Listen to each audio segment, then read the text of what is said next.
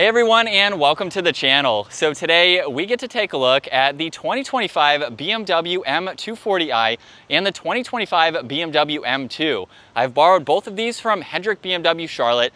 Take a look at their website. That link is down in the description below. We have two very popular BMW coupes that have a lot to offer. They do have a huge price difference, but depending on how you spec them, they can also be very similar as well. The M240 behind us has an MSRP just over at $57,000, and the M2 is just over at $68,000. So again, we do have a pretty big price discrepancy, but a base M2 or a fully loaded M240 can be very similar in price. And then to start off with what powers both of these, the M240 has the 3-liter twin power turbo inline 6. It is only paired to the 8-speed ZF automatic, and it pumps out 382 horsepower, 369 pound-feet of torque. For the M2, has the 3-liter twin power turbo inline 6 paired to either the 6-speed manual or the 8-speed ZF. For the 25-year model, for the manual, this has 473 horsepower, 406 pound-feet of torque, so significantly more than the 240. Now the 240 is available in both rear-wheel drive and all-wheel drive. The M2 is only available in rear-wheel drive. And 0 to 60 times, just over 4 seconds for the 240, closer to 3.5 for the M2. The M2 also has a higher top speed at 177 miles versus 155 for the 240. And then as far as fuel economy goes, you're looking around 16 miles per gallon in the city, 24 on the highway for the M2, and then 23 and 32 for the 240. So a little bit more economic with the 240, but you get a lot more power out of that M2. Now as we work our way to the exterior styling, you'll notice for the 240, the M badge is down in that lower section. Lots of gloss black for this model, even a dark set of housings there for the LEDs. There's also parking sensors for this model. There's several options that you can get, which won't be shown in today's video, but you have a lot of options that you can go with. If you take a look now at the M2, you'll notice that the headlight design is very similar. However, you have this section right here on the M2 that is not over on the 240. A little bit different of a design, but still retaining that dark housing. We have a lot more squared off edges for the M2. With that kidney grille, the M2 badge is up top, and then a lot of gloss black and parking sensors in that lower section, and the hood lines are relatively the same.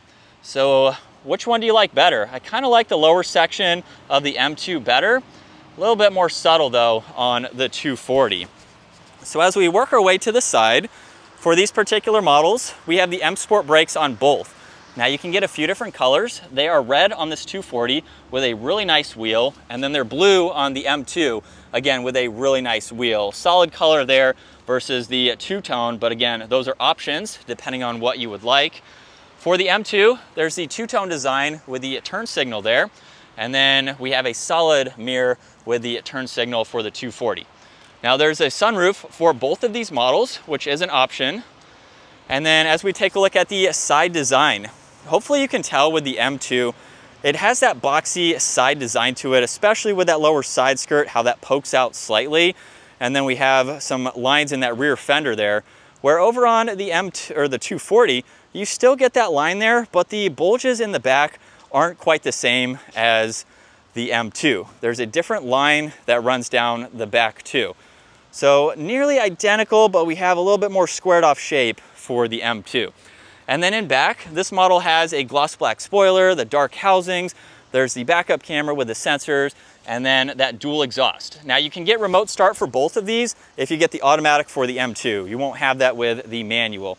But let's take a look at the trunk space now. For this 240, you have a good bit of space, and the back seats also fold down too. So you can just pull on those tabs there to get a lot more interior space. So these are nearly going to be identical as far as the cargo space goes.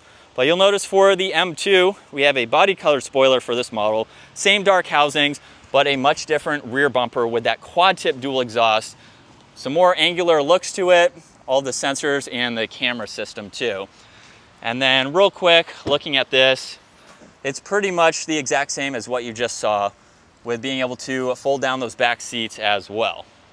Now I have full detailed reviews on both of these exact BMWs in today's video. So if you want to see these in greater details, take a look at those separate videos. I'm going to go through this a little bit quickly since I have those videos to view. For the door panel on this, we get the Harman Kardon. You have the window controls, side mirror adjustments, trunk release, memory seats. It's a really nice door panel, and then a very nice set of seats with all of these stitching here. Now for the M240, you have to reach around the back in order to grab that handle, and then the seat is going to work its way forwards. Now you're not really buying either of these to be a full 4-seater, but in the 240, you get some air vents in the middle, you get a little bit of space here.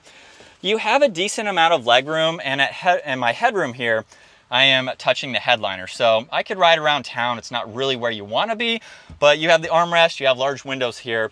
You even have, for the 240, if we rotate back around, we have the armrest along with cup holders, and then you can even fold down this middle seat individually if you have some items, maybe you want a higher armrest, and you have someone in the back.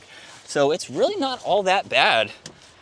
It's mainly for the extra storage space, but you have those extra seats if and when you need to use them. So it just adds to the practicality of a two-door sports car. Now for the M2, a little bit different of a design. We have the same audio, basically all of the same controls here with a little bit different of a graphic there.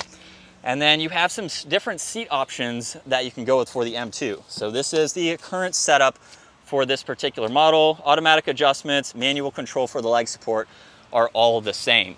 Now in the back of the M2, you pretty much have the same thing. We're looking at the same thing here.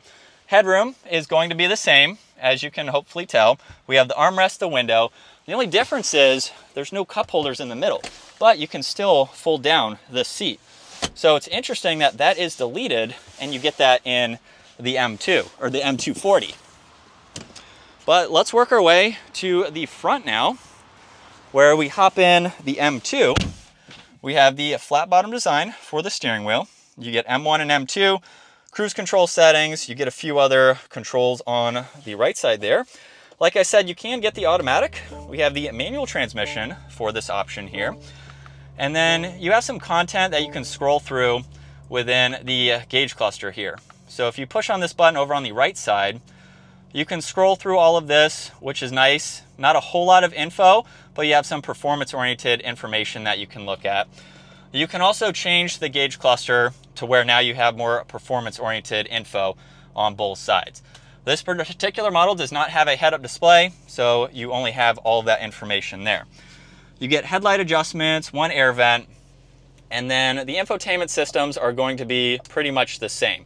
So again, I'm going to go through this fairly quickly. Check out the full reviews if you want to see diving into this system a little bit more. But you have quite a lot to go through. You have the camera system as well with the sensors there. And then no wireless charging for this model. I believe that's an option. You have some storage there. You have controls to go over that infotainment system as well. You also have these setup controls. So this is going to be the biggest difference between both of these BMWs, is the fact that you have all of this to go through between Comfort and Sport Plus. So you have those shortcuts depending on how you would like to drive the vehicle. You also have an exhaust note button as well. And then you get a little bit of storage with auxiliaries, a little bit of storage in the glove box there, garage door buttons, and then we have the manual or the automatic adjustments for the sunshade. And then here's a look at visibility over both shoulders. So you can clearly see over the left and the right there. And then as we hop out to go to the 240 now, comment down below, which BMW are you liking so far? We have that same design for the steering wheel, which is new for the 25-year model. And like I mentioned earlier, you only have the 8-speed automatic.